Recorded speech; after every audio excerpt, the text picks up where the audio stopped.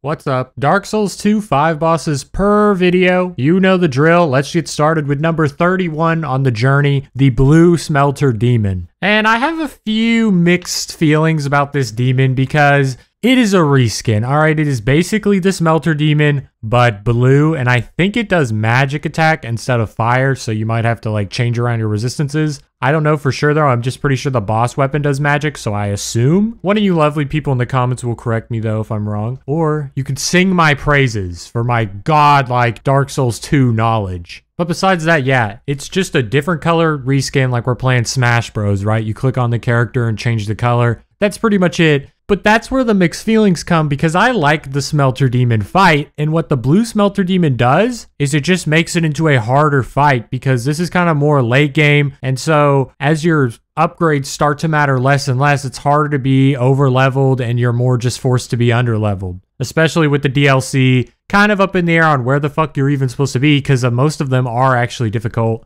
And I like that. I like that they made this fight even harder because the constant pressure of you chipping your health away slowly but surely because of the fire in the Smelter Demon itself is dope. So when you ramp that up with the Blue Smelter Demon, and then you also just make it so every single time he fucking hits you, you lose like 2/3 of your health, the fight becomes very difficult quickly. And even like the arena itself kind of leads to it because you're basically in an enclosed area, so you feel a bit claustrophobic, and there's not a lot of room to even run around. It's just a decently sized circle, but you know, you could definitely have more room so you could create some distance a lot easier to heal. But then again, the Smelter Demon doesn't have a lot of move speed, so that's not much of a problem. But yeah, it's hard to feel about it. I think I feel positively about this fight. Maybe, yeah, most people won't because it is just a complete reskin. But since the first fight was good, I'm not really mad that they reskinned at least a good fight. The only thing I wish they did better was the run-up because the run-up is pretty long and tedious because you just run past everything and pray you don't take a fuck ton of damage. And it's just weird because some of the DLC has like literally no run-up, and some of it, as I will talk about shortly, has far too much. Overall though, this guy goes probably on like the top half of good versus bad, but like isn't really a top boss just because of the reskin element. And so we go to the next boss of this DLC, the Fume Knight. And like I fuck with the Fume Knight. I'm gonna be real, I'm sure most people do because he's one, badass looking. He kind of looks like Artorias, a little reminiscent of that, but a lot more darker. He's in a cave and he has the whole black armor aesthetic. And he's also a giant fucking man, probably taller than Velstadt, just a beast of a man. Motherfucker's like 15'5". God damn. And he has the whole sword to kind of rep it too. But interestingly enough, I actually find the two phases of his fight to be kind of weird. I thought the first phase was honestly a little bit harder than the second phase. The first phase being when he has the long sword, his main Fume Knight greatsword weapon, and then like his short blade, maybe like a dagger or something. I thought the way he was doing the tempos of having a heavy slash mixed in with some quick ones was a lot more damning than like, oh, one giant sword that while has very wonky ass hitboxes. Wait.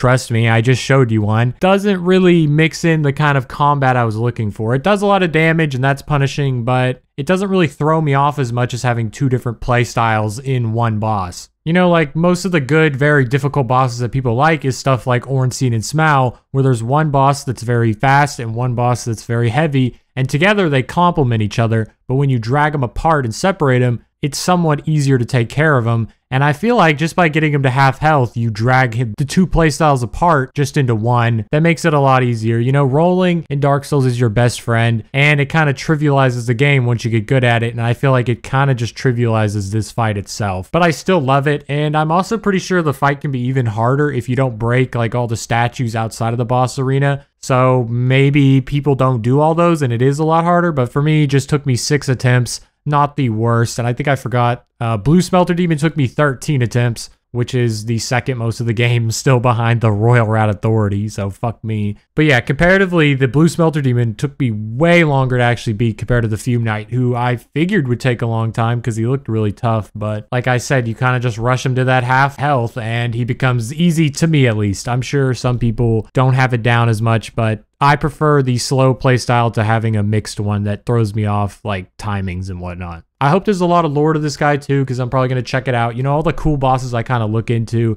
especially for a big video later. But yeah, he's dope. Probably above the Blue Smelter Demon, especially in this DLC, just because he's original, I'm pretty sure. So yeah, we fuck with that. And also, I use his boss weapon now, so be looking for that, because giant fucking greatsword? Yes, please. I hadn't been able to find a good one that scaled off strength enough, but here is finally one that will do the job. And next up is going to conclude this area of the DLC with the Alone Knight. Alone. Yeah,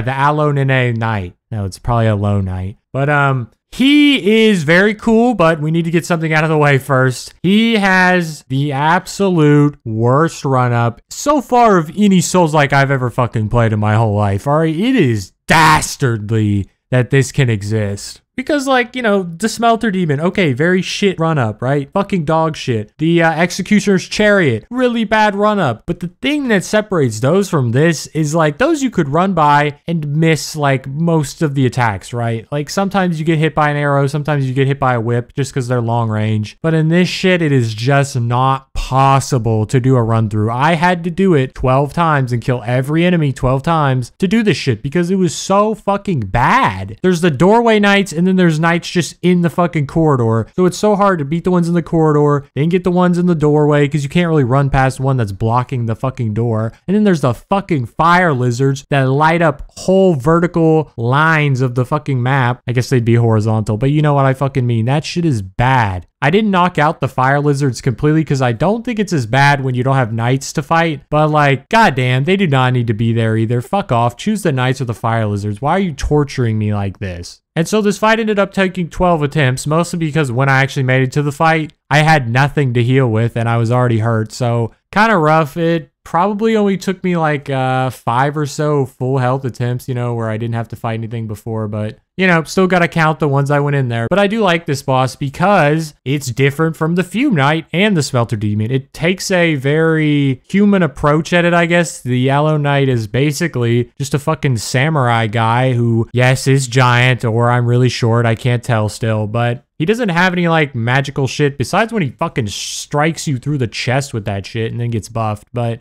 you know, he doesn't have this magical sword or anything, and he's not a demon. He's just really fucking fast and very fucking focused. I mean, this guy don't fuck around. He'll fucking hit you in 2 seconds from all the way across the map because he's fast as fuck, boy. And it makes it pretty difficult, especially because I prefer the slow shit. It's so easy to time the rolls, and this was just like, bam, in your face so fucking fast. Definitely took like a few attempts to get used to, so, you know, if I add those in to get used to, it probably takes like 8 real attempts for me instead of like the 5 or the 12. But, you know, circumstances of that god-awful run-up really fucked me. But yeah, I fuck with this guy. I think I probably will go with the Fume Knight over him just because the area was better for the Fume Knight, and I think the Fume Knight looks cooler. I mean, that giant-ass greatsword that fucking lights on fire or magic or whatever the fuck. And the Alone Knight's just like a samurai guy who's really fast and kind of annoying. Not to mention fucking terrible run-up. Oh wait, I've mentioned that like 10 times. Yeah, god-awful. Big show shit. I'll give 1 point to Dark Souls haters for this run-up, but that's all you're getting out of me because I fuck with the rest, alright? Even if stuff is copy-pasted, I don't really hate it, but, you know, it's annoying. But once again, there's like 40-something bosses. Just move on.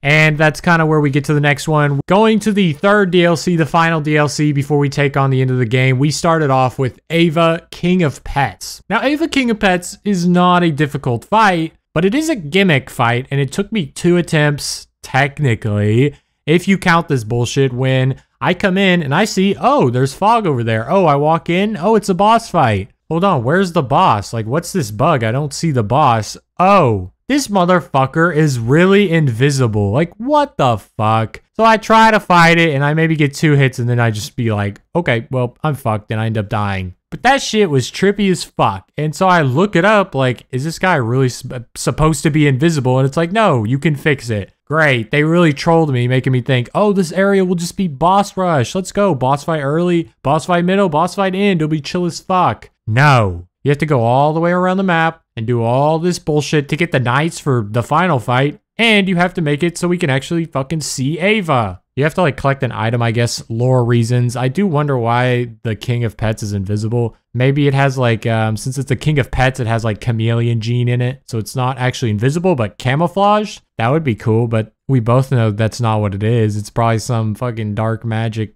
Dark Souls lore type beat because we're playing Dark Souls 2. Why the fuck did I even say that? The second attempt wasn't hard. It's not a very hard fight because Ava is kind of lame. It doesn't really do anything wild, like, you know, if you think of some of the other kind of monster bosses. Even like the Royal Rat Authority boss was kind of like a wild animal, but this thing's kind of more precise, and that leads it to be kind of dog shit, especially when it only does like 2 moves. You know, it jumps away from you, shoots ice crystals at you that you literally just have to sprint to dodge. I mean, you know, not much there, and then it just kind of comes and swipes at you. It's not like a ferocious King of Pets or anything, or fucking tiger, whatever it actually is, you know. It's just kind of chill, domesticated bitch. All right, if it's the Ivory King's pet, he needs to let that shit out in the wild so it can really become an untamed animal. God damn. Or just get a new fucking King of Pets. That'd be dope. Get a fucking dinosaur, all right? Go back in time, get a T-Rex, bam. Then dinosaurs are canon in Dark Souls, and you have a way better King of Pets, and then you could make a Dark Souls game where you fucking kill dinosaurs.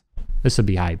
But that's really all I gotta say about that boss. And it just kind of gets worse because then we go to 35, the final boss of the video, Zalin and Lud. And look, God-awful run up aside, it wasn't as bad because you could kind of dodge things and it just took forever. You just have to look up the video and it's like, oh, look here, run at that, then run at that, then run at that, and you're there. It's bullshit. The Winterlands or whatever, they're fucking terrible. But it only took me 4 attempts on this one because it's not very hard to beat them, because basically it's just Ava, the King of Pets, copy and pasted twice. Think of this, think of this. The developer who made Ava, King of Pets, basically made it, and then the person who's supposed to make Zalin was like, oh, hey, bro, can I borrow your homework? Like, let me get that shit. And he's like, yeah, make sure not to copy it too much, though. And then he makes Zalin. And it's like, yeah, you definitely copied that shit, but I guess you reskinned it? And then the motherfucker who had Lud went to the Zalin and was like, bro, you will not believe this, dog. My computer last night exploded because I played 10 hours straight of Helldivers. Can I see your homework? And Zalin was like, oh, fuck. I mean, I guess if he let me, I need to pass on the goodwill. So he gave it to a brother. But little did he know, bro just copied his shit straight out. Like, what the fuck? How do we get 3 of the same bosses all in order like that? God damn. I guess you could say, oh, it's an optional fight, but it's a fucking dog shit one. Because Ava isn't a very good boss. And so just having 2 more in a kind of double fight in quotations. I mean, they don't really show up till you get the other half health and then you just kind of kill them. They're not very strong. It's just whack. It was not worth running around in the fucking Winter Wonderland until I figured out, oh, there's an actual way to get there. Just bullshit. You know, like Blue Smelter Demon did it right. It changed enough and it made it really difficult. So there was kind of a jump in difficulty that I really appreciated. But there's not a jump in anything here except fucking laziness and the wretched ass run up. It would have been a cool area to kind of go to and fight some ice monster or something, but I don't know why we just end up fighting 2 dogs. It makes no sense. And whatever lore reason you have, I don't even care. All right, I don't care. Get me out of this place, please. Yeah, that's all I gotta say about today's DS2 video. Next week, or you know, whenever I make the next video, is going to be the final DS2 boss rush video. So look forward to that and savor your time on this one, because then all I'm gonna do left is make the one giant Dark Souls 2 video. Working on the Dark Souls 1 right now, so that probably won't be for like 2 or 3 months. We'll get that shit done one day, and hopefully Dark Souls 1 video before May? I mean, maybe if you guys complain in the comments, I'll do it, but it's just being a grind to get done, you know, having to record and edit when I have to go to work and shit. So just is gonna take time because I want to get it perfect for you all, and I appreciate every one of you for watching, making it this far, and I will see you in the next one. See ya.